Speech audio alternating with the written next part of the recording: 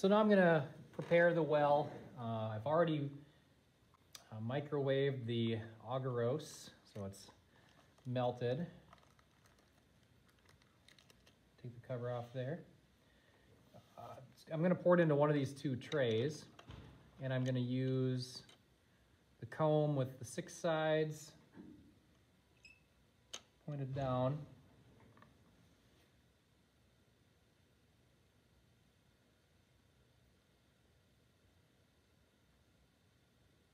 All right.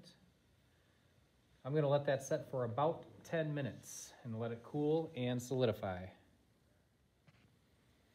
Okay, so it's been about 10 minutes since I poured the gel cup into here, and you can kind of check. I'm just going to gently touch the corner of it. It feels like it's solidified. Now I'm going to remove the comb carefully.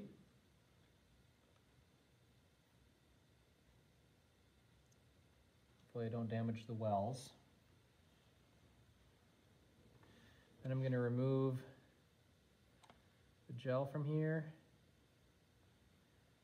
And looks good. I'm going to kind of wipe off the bottom of it in case it has any extra agarose on the bottom there. And then that's going to go in here. If you can see this or not, it's got like an insert that shows from the negative side that the wells are going to go there. And if I put it in there correctly, it shouldn't be forced. It'll just set in there. So there's the gel. The DNA is going to run from the negative side to the positive side because DNA has a slight negative charge to it. This is going to line up in here. All right. I'm going to add my running buffer, TBE buffer. I'm going to pour it from one side to the other.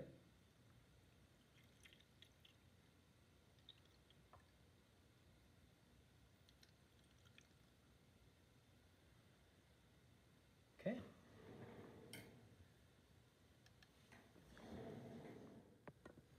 I'm going to now pipette the DNA samples into the wells using a clean pipette tip every time, setting it to 10.0, and I'll run a DNA marker first. So this is going to have base pairs of 100, 200, 300, 400, and so on up to 1,000. So I'll put the marker here.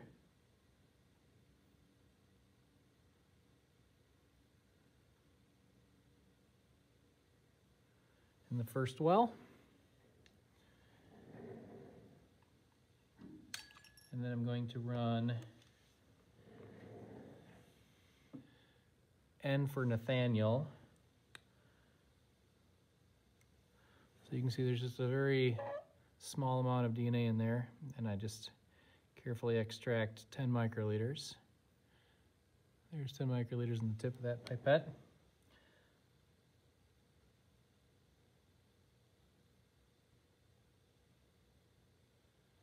Okay. And then I'll pipette 10 microliters of genes, PCR amplified DNA for the HTT gene. And the third one.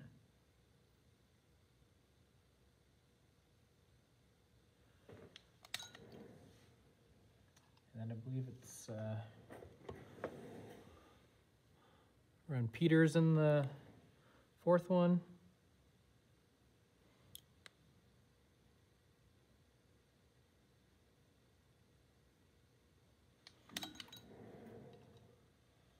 And Kim's in the last one.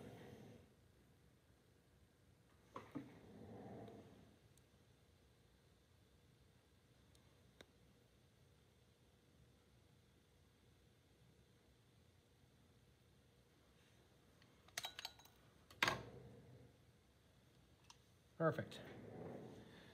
Okay, I'm going to put the cover on, turn off the light, turn the power on, and now that's going to run again for probably about 20 to 25 minutes, and we'll take a look at where the DNA is settled to after that. Okay, so the gel has been running for about 45 minutes or so, and I just took a look and it looks pretty good. So to visualize this, I'll go ahead and do this here. I'm gonna turn the light on, and then, as you can see, here's the gel. Let me focus. So on the right, on the left, there's the DNA marker, and then Nathaniel, Gene, Peter, and Kim, their DNA samples were all run. So I'm going to take a picture of this, and we're going to add it to the write-up, and we're going to analyze the distance that those bands have traveled. And that'll help us determine the size of the fragments. So now that we've run the gel, I'm going to include a screenshot onto my write-up, and you can, again, in the video, you can rewind back to a point where we had a pretty good screenshot in the video of this. So this would be a good place to screenshot, and that's what I'm going to add to Notability.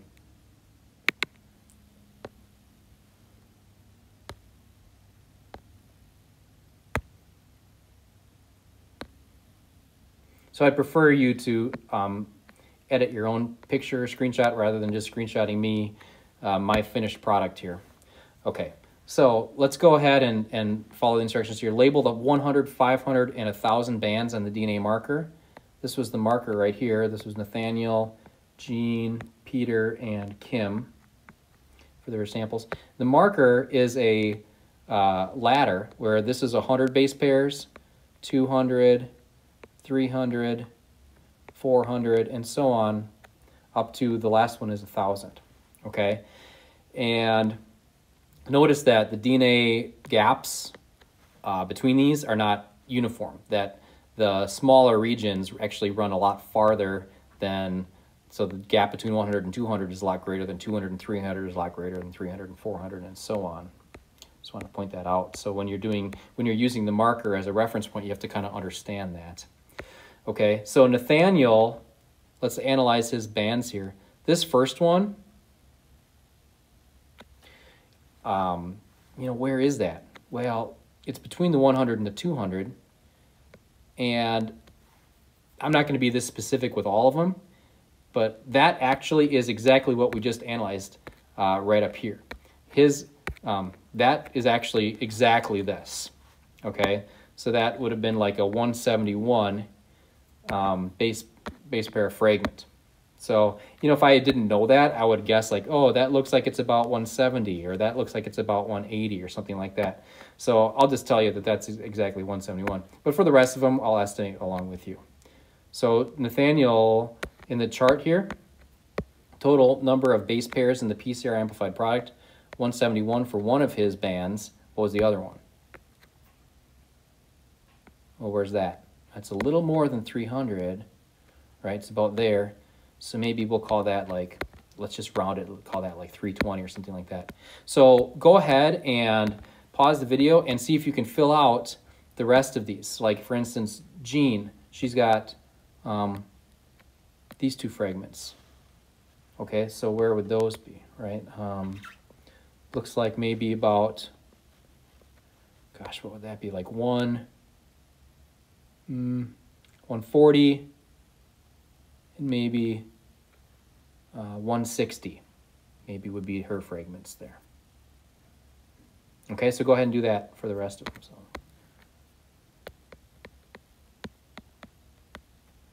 So Peter would have like, that one looks almost like identical to Nathaniel's, so I'll call that 170.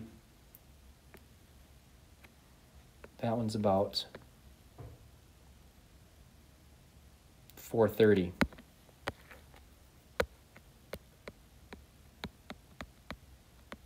Okay, and then Kim,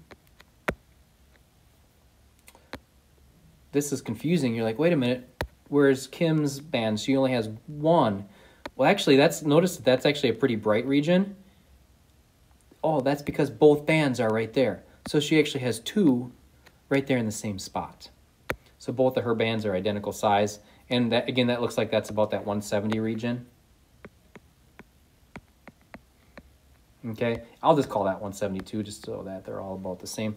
So there you go. That's kind of my estimation of what the raw data would look like if I'm saying what is the total fragment size of Nathaniel, Jean, Peter, and Kim's DNA in that PCR amplified region. So I've done my best. And now what I'm going to do is I'm going to take those raw numbers and I'm going to figure out, okay, how many base pairs, how many CAGs do I have? Remember that without any CAGs, the total fragment size is 114, I believe. That's what we figured out from up here, 114. So if I take the raw numbers, 170, subtract 114, I will figure out how many CAGs I have got for each of these. So I'm going to go ahead and do that math. I'm going to pause the video since I don't have a calculator, so you have to watch me struggle with that. Okay, so I filled out the second and third column. Again, the second column I filled out, I took 170, for instance, minus 114, and that would give me that there's 56 C's, A's, and G's, or 320 minus 114 would be 209 C's, A's, and G's, because that's what I'm interested in, how many C's, A's, and G's there are. And more than that, I want to know how many repeats there are. So to do that, I divide the CAGs by 3, and that's how many repeats there are. So for instance, then I would have taken like 56 divided by 3 is 19. 209 divided by 3 is 70. 26 divided by 3 is 9, and so on. And so then I get these are actually the genotypes then, right?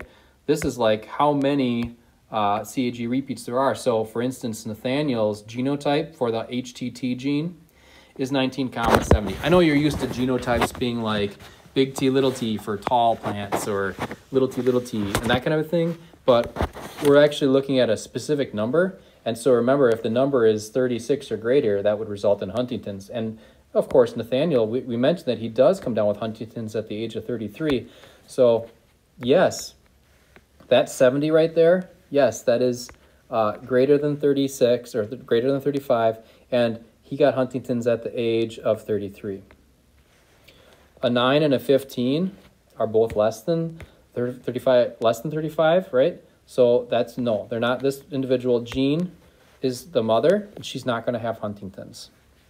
Peter, the son, inherited an expanded region of the gene, so that 70 actually became a lot larger of a region. And if I read that right, I think so. So Peter will come down with Huntington's probably in his 20s. And I don't know exactly what age, but because it's a higher number of repeats, he might have juvenile or earlier onset of Huntington's. And then Kim actually lucked out, I guess. Kim received from the father the 19 and from the mother probably a 15, which became a 19 or something like that. So Kim is not going to have Huntington's. It's just the luck of the draw, I guess you could say, that unfortunately Peter does, and that will be very difficult for the family. So that is how to read those. And then in order to do a Punnett square, again, just make the square, and then you take Nathaniel's genotype, which is 19,70, and then for the CAG repeats, you take Jean's, which is 9,15, and then this would be like 9,19, this would be like 9,20, oh, that's not 20, that's 70, oops. I didn't write that very well.